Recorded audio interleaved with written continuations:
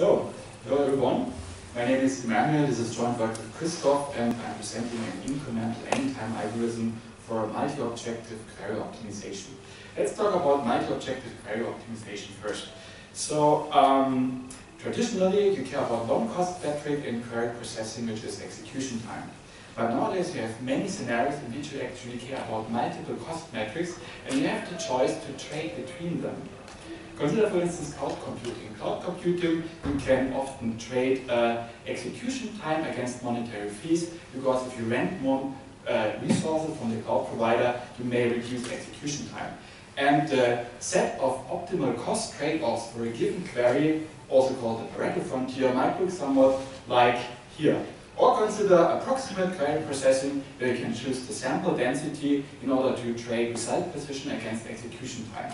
And of course, you can also consider the combination of the two aforementioned scenarios, which would be approximate query processing in the cloud, and then you already care about three cost metrics. And there are many other examples, like you have a trade-off between the amount of system resources that you dedicate to executing a query and its execution time. You have trade-offs between energy consumption and execution time. And in crowdsourcing, there were actually several papers that connected to this here at SIGMOD. You have a trade-off between the cost metrics latency, execution cost, and also accuracy. So, in summary, in many scenarios in query processing, you have a trade-off between multiple cost metrics. And this has a fundamental impact on the query optimization problem, the problem of finding the optimal plan for a given query, because traditionally you had only one cost metric and the goal was to minimize that cost. But nowadays you have many cost metrics that you can trade between, so the goal is rather to find the best trade-off between them. And that means that we need to integrate user preferences into the optimization process, because some users might care more about execution time, while others care more about execution fees. And there are several possibilities of how we can integrate user preferences into the optimization process. The paper that we presented last year at SIGMOD assumed the following model. Users basically specify the preferences together with the query as problem input to the optimizer. And then the optimizer will analyze those preferences in order to find the optimal query plan. The problem with that is that there are studies showing for users it is generally very difficult to formalize their preferences, and often users don't know what they want before they actually see it. So from the user perspective, a much more convenient interaction model would be the following one. The user issues the query to the optimizer, then the optimizer visualizes the set of optimal cost trade-offs, and the user selects his preferred cost trade-off out of that. The problem with that model is efficiency. Already calculating the complete Pareto frontier is often not feasible and might take hours even for simple queries. We can approximate the real Pareto frontier, as we have shown in our last paper, but the problem is this still might easily take minutes, and for an interactive interface, this is still way too long. For that reason, we propose to incrementalize the optimization process. This means that we divide the optimization process into many small incremental steps. And after each step, we provide intermediate optimization results to the user, and we give users the possibility to dynamically specify cost bounds for the optimizer in order to guide optimization towards parts of the search space that are more interesting. So this is an anytime algorithm that we propose, since we don't return one approximation of the Pareto frontier, but multiple approximations of increasing quality. And it is an incremental algorithm, since we take care of avoiding redundant work over multiple approximations. Since, as you see, we're always approximating the Pareto frontier for the same query multiple times, and if you don't pay attention, then we might have many query plans that we regenerate multiple times, for instance. How does this look from the user perspective? So let's assume that the user has issued a query, then the optimizer will very quickly generate a very coarse-grained approximation of the Pareto frontier. And if the user doesn't do anything, then this approximation is refined and refined. And maybe at this point the user notices that actually he wants to restrict the execution fees, then he can dynamically specify a cost bound, and now the optimizer will take the hint and will only focus the refinements on the area of the cost space that is below the cost bound. So now the refinements will focus on the left part of that picture, like that. And finally, if the user feels that the approximation is sufficiently closed, then the user clicks on one of those cost trade-offs in order to start execution. Now, in order to embed this scenario a little bit into the greater context, we have considered multi-objective query optimization in different scenarios. And the scenario that we are considering here is the one which probably imposes the most severe constraints on optimization time. Since we are optimizing at runtime, not before runtime, and we are optimizing in interaction with the user, and the time constraints for an interactive interface are the highest. Now I'm going to give you a little high-level overview of our algorithm. You find more details in the paper. These are the primary components of our optimizer. The user interface takes care of the interaction with the user and controls the resolution refinements. And it invokes the incremental optimizer by specifying that the Pareto frontier should be approximated for a given resolution and for given cost bounds. Now, the optimizer is incremental because it maintains two sets of query plans across invocations. This is the set of result plans. And if the optimizer generates a plan that is immediately relevant for the current resolution and the current cost bounds, then this plan is inserted into the result plan set. But if the optimizer generates a plan that is not immediately relevant for the current resolution and bounds, but might become relevant later once the resolution gets refined or once the cost bounds change, then this plan is also not thrown away, but we rather store it as candidate plan in order to avoid having to regenerate it in later invocations. And the cost trade-offs that are visualized to the user, they are taken from the result plan set. Now we're going to look at the incremental optimizer, because this is probably the most challenging algorithm. The Fundament is the well-known dynamic programming principle that you know at least from the Salinger algorithm, I suppose. So we basically start by calculating approximated Pareto frontiers for single tables, then we use those results in order to calculate approximate Pareto frontiers for two table sets, and so on and so forth. What is specific about our optimizer here are two design goals that derive from our scenario. First of all, we want to avoid redundant work over multiple invocations of the optimizer. Like, for instance, we want to avoid regenerating plans, or we also want to avoid re-verifying whether one candidate is relevant in the same situation twice. And another point is that we want to keep the optimization time proportional to the current resolution and the current cost bounds. And this is actually non-trivial, because if you don't pay attention, then if we invoke the optimizer a couple of times, then the plans that we have generated in prior invocation, they will cause overhead for the current invocation. And so it is non-trivial to guarantee that the current optimizer invocation is proportional in terms of optimization time to the current resolution and the current cost bounds. On a high level, our optimizer executes two steps at each invocation. First of all, we might still have stored candidate plans from prior invocations, and we retrieve the potentially relevant candidate plans and check whether they might have become relevant for the current invocation. And we prune those candidates in order to get rid of non-relevant plans. And in the second phase, we use the surviving candidates from the pruning in order to generate new plans. Since those candidate plans might actually be partial query plans, meaning that they only join a subset of the required tables, and this means that we have to combine them with other partial query plans in order to obtain complete query plans. I'm going to discuss some of the sub-functions of our optimizer in order to give you a little insight. For instance, the pruning function of our optimizer is particular in several ways. So, first of all, for an incoming plan, we check whether that plan exceeds the current cost bound specified by the user. And if that is the case, then the plan might still become relevant once the cost bounds change. So therefore, we will index it as candidate plan. If the plan does not exceed the current cost bounds, then we check whether the plan has a cost vector that is too similar to the cost vectors of other plans that we have already in the result set. And if this is the case, then we still might index the plan as candidate plan for later once the resolution gets refined. If the highest resolution level is currently reached, then however we can safely discard the plan. And if the plan passes both checks, in that case it is finally inserted as result plan.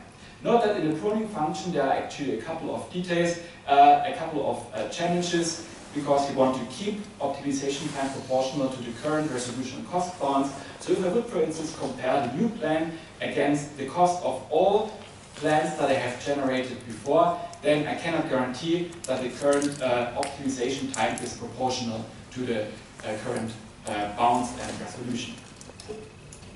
I have said that we retrieve candidate plans, and we want to retrieve candidate plans efficiently. This is why we index plans in a multi-dimensional index structure as illustrated here. First of all, we index each plan by the plan cost. In this example, we have only one cost metric, but in general we can of course have multiple cost metrics. And in addition, we index plans by the resolution level for which they could be relevant. So if a plan is indexed for resolution level 2, it means that it is relevant for, it could be relevant for resolution level 2 or higher. And when I retrieve candidate plans during an optimizer invocation, then I exploit the current cost bounds in order to prune those plans, and I also exploit the current resolution bound such that plan retrieval basically corresponds to a ranged query within that multi-dimensional indexing structure. And in blue, you see the plans that would be relevant in the current situation. We want to avoid having to generate plans twice. This means that for each plan set, we distinguish between plans that are fresh, that have been newly inserted, and between plans that we have already known before the current optimizer invocations. And we take care of only combining new partial plans with old partial plans, or new partial plans with new partial plans.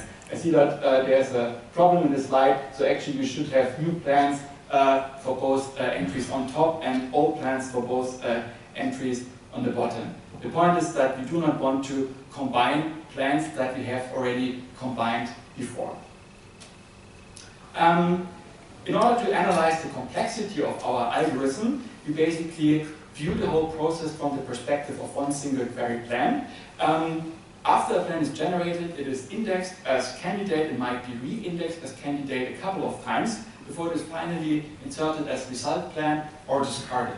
And we can show that this whole life cycle happens only once per query plan over a series of optimizer invocations. And also, the number of times that the plan is re-indexed as candidate is actually bounded. And altogether, this means that the amount of work that I have for one query plan, it is actually bounded. And based on this result, we prove that the optimization time consists of one incremental part, which goes to 0 over multiple optimized invocations, plus some moderate optimization overhead, which corresponds to the complexity of single objective query optimization, which is very small compared to the complexity of multi-objective query optimization. And also we can prove that the optimization time is always proportional to the search space size, which was one of our design goals for the algorithm. How does this look in praxis? We also did an experimental evaluation based on the TPC-H benchmark with a cost model that includes 3 cost metrics.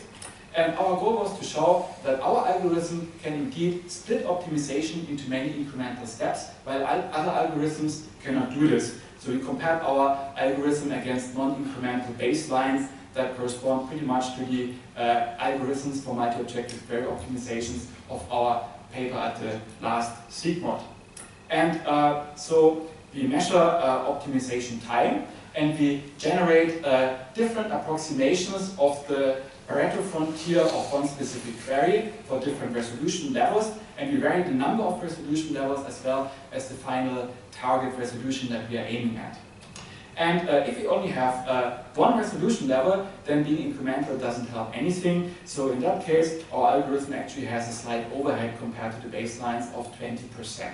However, already if we have 5 resolution levels, then our algorithm is up to 3 times faster than all of the baselines. And if we increase that to 20 resolution levels, then the distance, the gap, increases to factor 7. And for the moment, we are aiming at a low target resolution. And if we are aiming for a high target resolution, then the relative distance between our algorithm and the baselines increases even more. So, in total, we have motivated why multi-objective query optimization should be an interactive process in order to be more convenient for users, and we have hopefully motivated that incremental anytime algorithms are a good way of addressing that problem. And we have presented and evaluated the first such algorithm. Thank you very much for your attention.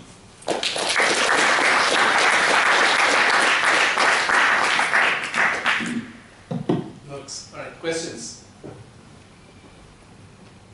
Could you comment a little bit on space complexity? All right.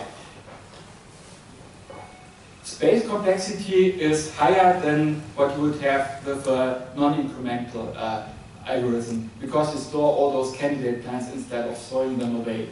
So the space complexity is significantly higher than for the normal algorithm. It is actually, for each table set, the number of plans that you have to store, it increases exponentially in the number of tables. Yes, so, but this is the trade-off that you have to make, because otherwise we have to possibly regenerate those plans at later invocations. In each case, the additional space complexity is bounded. So it cannot be like that you have to store all possible query plans or something, but it is bounded in the number of result plans that you have. Good question. Other questions? So maybe I missed something. Can you describe in a little more detail why your algorithm does better relative to the non-incremental algorithms when you go to a high resolution? So going to a high resolution makes the entire optimization problem harder, right? And I mean, our algorithm, for each invocation, it incurs some constant invocation overhead, and it has some incremental part. And for a harder problem, the incremental part of the algorithm, which vanishes over multiple invocations, it is more significant compared to the constant invocation overhead. So this is why having a harder problem makes incrementalization even more useful, so to speak. Yeah. Any further questions? So maybe I have a question in that case. So, for the different plans, which are, let's say, relatively close to each other in terms of the Pareto boundary, how different do the plans look like? Are they completely different from each other, or they are kind of similar in the structure? So are you talking about the cost values of the plans? No, the actual plan. So the actual plan that you generate, the optimal plan that you generate for a given Pareto point, and then this neighboring Pareto point, for example. Those plans might share many subplans actually, but we exploit this. So one plan basically is represented by having pointers to its subplans. And so this exploits the fact that many different query plans can actually have a similar structure. Okay. So the sense I got was that a user who's interacting with a system of this kind has to choose it. So you'll have an interactive mechanism in which I choose a particular plan, and then I may choose a different point, but then I do it by choosing a plan, and that's the plan you execute, right? But the problem with this, one would face that the estimation of costs are pretty approximate in any of these particular plans that you get. So it's not clear when I make a decision on this. I may want to do this on the fly at the execution time itself, shift to a different plan. Is it something that you support, or is it something that you do not support? So we basically assume that once execution has started, then the user does not interact anymore. So this is before execution starts, basically. But do you think this is extensible to the situation where on the fly, basically, a shift to a different plan? I think, yeah, probably it could, because I mean, if you want to change at execution time, then it would be advantageous if you don't have to re-optimize, and if you keep those plans stored. Yeah, sure, definitely. All right, no more questions, then let's get the. Okay.